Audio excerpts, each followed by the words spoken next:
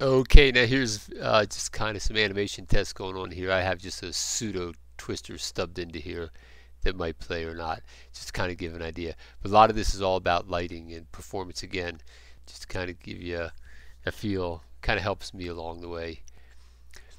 But like I said, I have many more models, and if I had a close-up, maybe I'll take close-up views on some of the snapshots so you can see how much more details in all of these vehicles.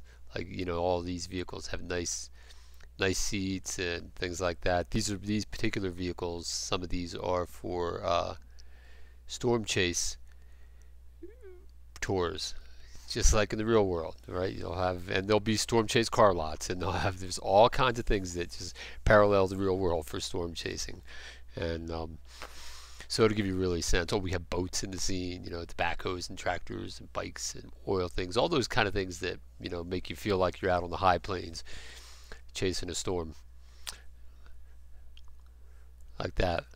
And then I'll put power lines in on this traffic light as well. These old style traffic lights work great. They give you a lot more effect than the modern ones that kind of just swing out over the center of the intersection.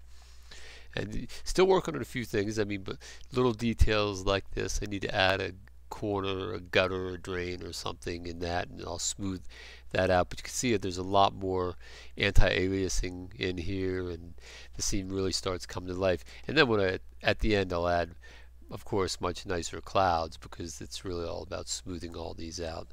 And and this isn't even in the pro version of Unity. This is just in the basic version of Unity, not using any kind of real dynamic lighting or anything like that to help the performance. So, okay, well, that's another example, kind of give you an idea where things are heading. All right, see you in the next video.